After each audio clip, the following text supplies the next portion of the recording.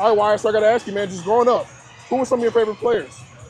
I didn't watch a ton of baseball, but I always say that Evan Longoria when he was with the Rays. Okay. When I grew up, I was third baseman, so I liked watching him a lot. I like that. I like that. So I do the question called the Mount Rushmore.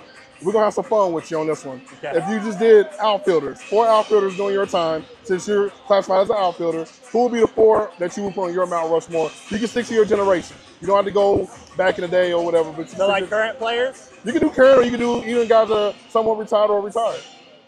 I'll do current players. I'll do Mike Trout. Okay. Aaron Judge. That's a nice 2 already. Yeah. I'll put Juan Soto in there. Okay. Harper's not an outfielder anymore. I'll throw Adolis in there. That's nice. I like that. I like that. I like that, man. So you're a guy, man, you have all kind of skills and traits and stuff, man.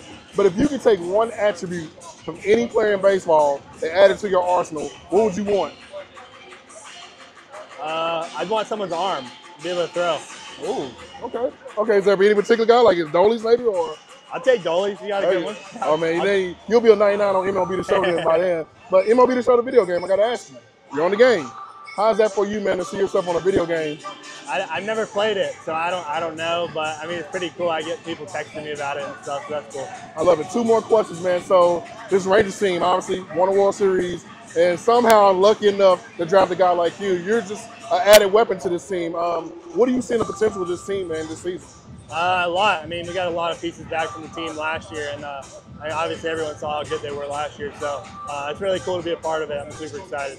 I love it. I love it. Last question, man. So, one thing I love about baseball, they're embracing bringing the young guys up early. We're seeing guys come up at the age of 19, 20.